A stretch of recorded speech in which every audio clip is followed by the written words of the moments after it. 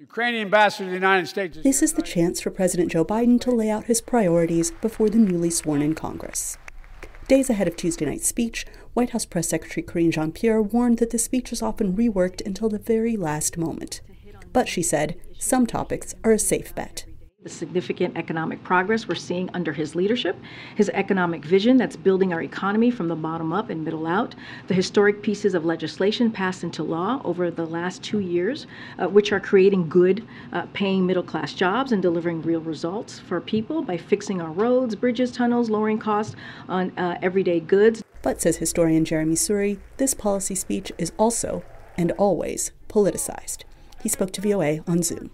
The politics matter for policy. So this is the opportunity the president has each year to try to set the agenda and to frame the public debate in ways that will benefit him and his party, but also hopefully create pressures toward the policy goals that he has. Suri said he expects Biden to revisit his previous remarks on the soul of the nation and what he sees as threats to democracy from the far right.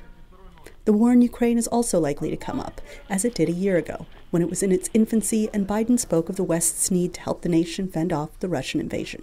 Biden has also said his administration wants new laws on abortion, gun violence, and police reform. But he faces a challenge. Congress holds the power to pass laws, and the opposition Republican Party now controls one of the two chambers. New House Speaker Kevin McCarthy, who will take his seat behind the president on Tuesday, is locked in a debate with Biden over how to spend American taxpayer money. Republicans seek major cuts to government spending. I've been very clear. The current path we're on, we cannot sustain. We got to change the directory to put ourselves on a path to balance.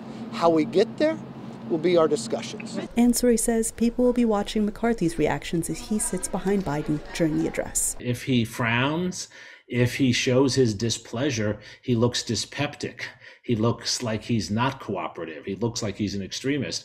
But if he looks too happy to engage with President Biden, then of course he will alienate the far right in his party, the small group within his party and within the House who are demanding that he take on the president. This mix of politics, policy, pomp, and personalities will be on full display when Biden speaks Tuesday night. Anita Powell, VOA News, Washington.